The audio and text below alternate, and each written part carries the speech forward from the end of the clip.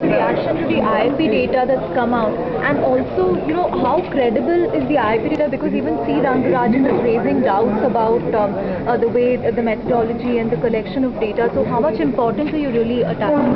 Well, we've been raising concerns about the IIP series for some time now, and clearly as a single indicator of growth activity, it perhaps is a little inadequate at this point. But we take a number of other variables into account. We have the PMI, which is one input. We have our own surveys, and the behavior, corporate analysis. So they all suggest that there is sort of a slowing down, which we have been saying for quite some time now. One reading on the IIP, I don't think changes that conclusion. Whether this number is suggesting a much deeper slowdown or not is something I can't comment on now. I think we need to go back and analyze it and also place it in the perspective of the other indicators that we mentioned.